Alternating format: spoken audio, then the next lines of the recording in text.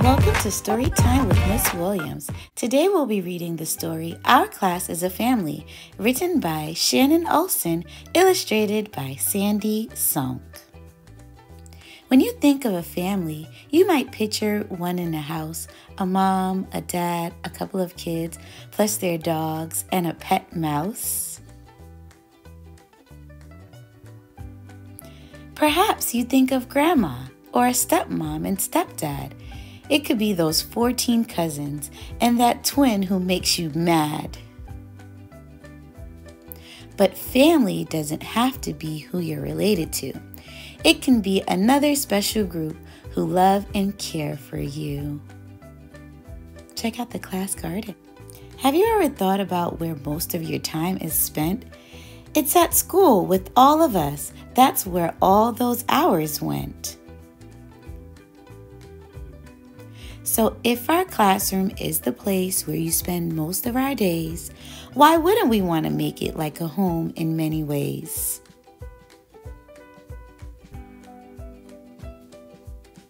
It's a place where we can show respect and kindness to each other, a spot where we can be ourselves and make memories with one another. We'll have things in common. These are connections that we seek. But we'll still celebrate our differences and what makes us each unique.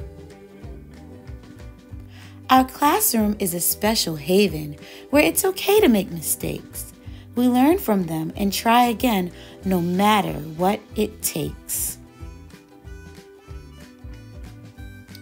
We'll all have tough days sometimes, but your teacher is here for you. And as long as you're a friend to others, your peers will be there too. So let's always remember what a great team we can be.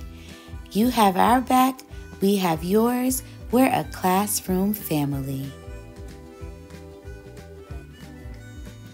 It's time for discussion questions. Question number 1. What are some examples from the story that show how the class behaves like a family? How do you think this helps everyone in the class? Question number 2.